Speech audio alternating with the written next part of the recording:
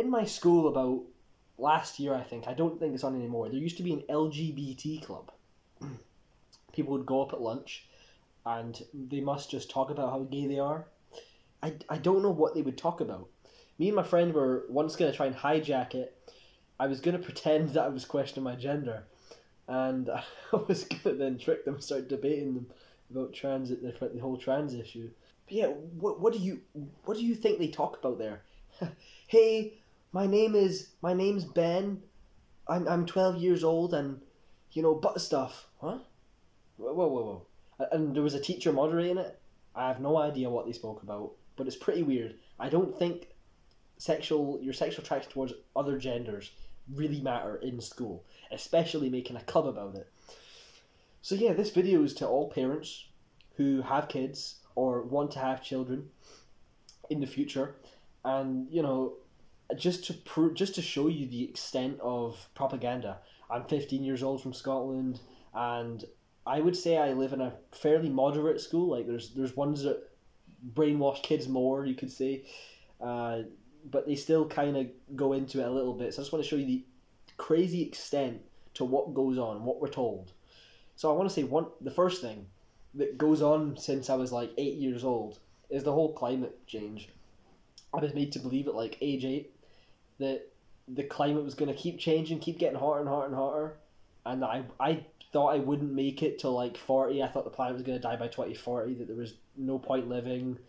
I started to like Greta Thunberg. So, they made us believe this.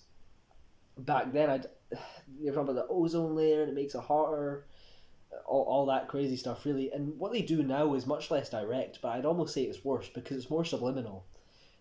So what they'll say, they'll just stick climate change into something. You'll be talking about pollution, and they'll randomly stick like, "Ooh, air pollution causes climate change," and then, in a class once you'll sometimes see like climate action. I'm like, what does that mean? Like, do we just have to restrict ourselves? Like, the climate change thing's pushed really heavily. Well, not really heavily. It's probably less than our stuff. Of course, you have the simple stuff like it's okay to be gay. It's like, who cares? Honestly, who cares at all? Another thing about climate change, by the way, in English, my English class, if we have to read like a passage on something, and then we have to analyse it, or we have to use it as an example, whatever, it would always be a passage from The Guardian, and it would half the time be about climate change. So yeah, that's another thing. Again, just subliminal. They're not directly telling us climate change. They're just making us read a passage about climate change and emissions and all this BS. It's crazy. Now, there's also a lot of racism, and I'm not talking about normal, standard racism, white on black. I'm talking about the opposite way. I saw on a little notice board thing, I think it was. I need to actually go and check it out, because I didn't get close. But I saw it, and it says #BLM. And I was like, okay. And I thought that was a bit weird. I was like, tell my friend, like, what's this? Why does it say BLM over there? And then I looked down a bit, and then it says, what is privilege? So I might go and read that next time I'm there.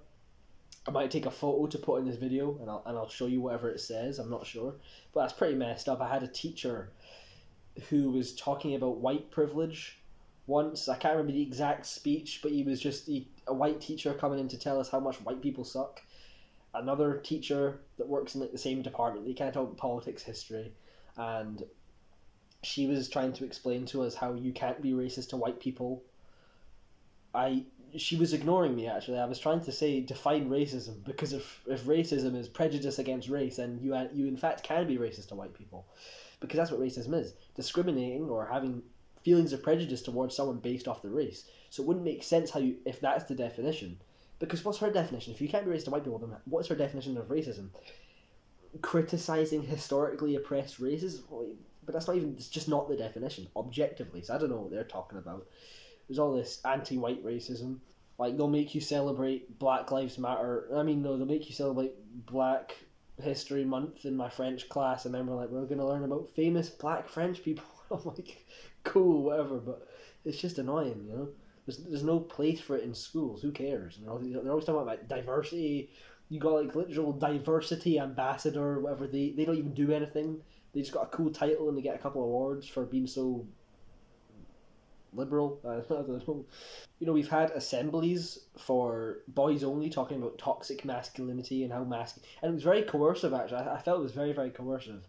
They were talking. They used the most like masculine acting slash looking teachers to basically go and inform us about our toxic masculinity, our male privilege, and all this stuff. And at the same time, going on, they had a girls only assembly where they were just talking about sexual assault and how men are evil and they're always looking at you and you're victims. And supposedly girls don't feel safe in the school. But, like, I'll be honest, nothing's happened. Okay, sure, rare scenario, not that I've heard of though, you know. These aren't common issues, yet they all feel scared. It's nothing that we've done, it's just the fact that they've been told they're a threat, they're dangerous, they're all toxically masculine. They've just been repeated this line. They're basically feared into nothing. Just like the climate change people, they're scared of something that doesn't even exist or that exists but isn't a threat. When Andrew Tate was the whole hype, you know, 2 summers ago, fine, think about what you will, but they made sure to do at least one, I think it was 2 assemblies, to all the boys, trying to tell us why he sucks. And it wasn't just the fact that they said this is bad or whatever. They obviously snuck things like toxic masculinity into it again. And they also just lied about him. I felt it was, I mean, it's not the biggest deal if they're going to lie about him. They, you know, putting words in his mouth that he didn't say, it's fine. I'm sure he doesn't care. It's not a big issue for him. But it's just the fact, why would you lie about that? Because if someone, you can argue what his influence is, but you can't really say that he only had a negative impact. He clearly had a somewhat positive impact on some boys. So to sit there and say he's evil because he said X thing that he didn't even say is just a bit ridiculous. You know, they've also, of course, gone about feminism. It's quite funny. I had a class last year, and it was kind of like politics and sociology mixed together. And there would be like this stuff about feminism and other feminist topics, and you know, of course, you squeeze in a couple of random I'll butt in something. You get a bit of a negative reaction in the class, but it's funny. But yeah, they're always talking about feminism and this stuff. They also still they lie to us about health and diet. They'll tell us that fat and salt's bad, restrict red meat to once a week, because of course the goal of the elite is to try and ban these things and seize the farmland. And it's much easier to do that if you tell them that not only is meat bad for the planet, but it's bad for you and the planet. They're attacking it from all angles, and that's clearly the goal. And I don't know why they're trying to tell us fat and salt's bad. Like they're still going from the evidence and research done from like 50 years ago, the sugar industry paid for. And even though all the new research proves otherwise, they're still going by this old food pyramid. Eat your 11 servings of bread and pasta per 11 servings of bread and pasta. Like what?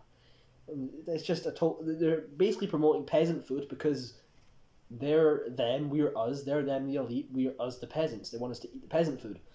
Because that's what they would do back then. They'd give all the peasants the grains and everything. They'd go eat their meat and cheese and be nice and fat.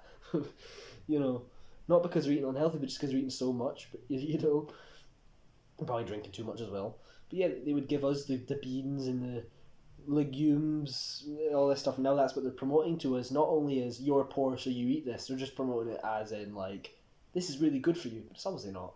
So yeah, if you have kids in school or you want to have kids, I genuinely hope you're a bit scared, because they will be probably brainwashed.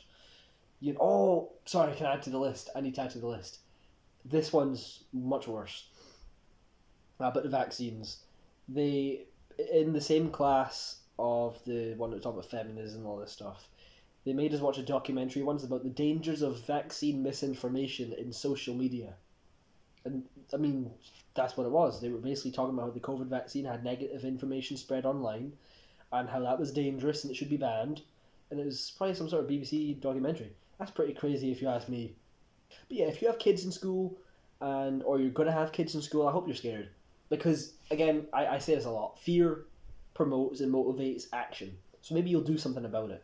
If you want your kids to turn into Greta Thunberg, climate communists, activists, fine.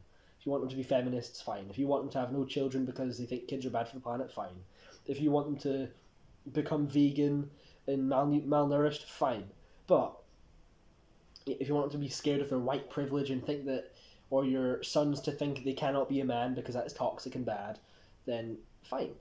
But I recommend homeschooling. Some people say, no, I can't do it for X, Y, and Z. I just think these are limiting beliefs. I mean, if the consequences are this bad, right? And now we see in primary schools they're teaching weird sexual stuff they should be teaching.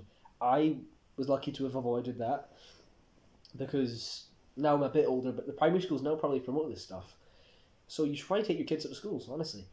You might think it is difficult, I have to do this, I have to find money this way, you have to cut this and that, but you honestly should. If you want your kids to be not brainwashed, if you want to have a brighter future for you and your kids and the future generations, so we can have a free and functioning and critically thinking society, then you should take your kids up to school.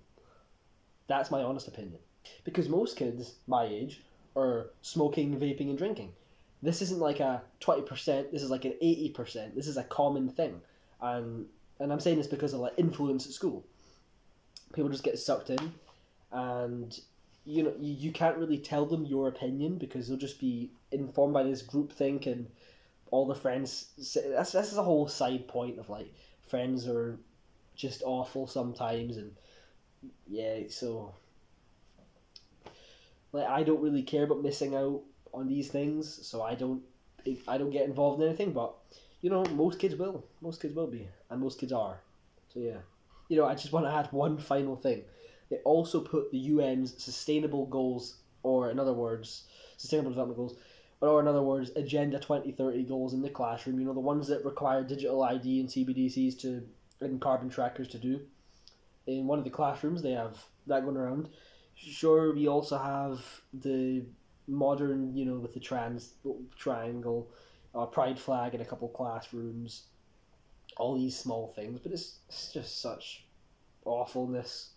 Honestly, like, because these aren't just people my age, these are like 11, 12-year-olds in these schools. If you're English, actually, you go to secondary a year earlier, so like 10-year-olds. So if you don't think they'll be brainwashed or misled. In alternative to the UN's Agenda 2030, I have my Agenda 2035, which says that most people have switched to homeschooling and most schools have shut down. Not because of tax money, but just because people aren't using the schools anymore. So that's part of my goal. So if you want to be part of this Agenda 2035, no, don't give me money, but try homeschool your kids and long live freedom.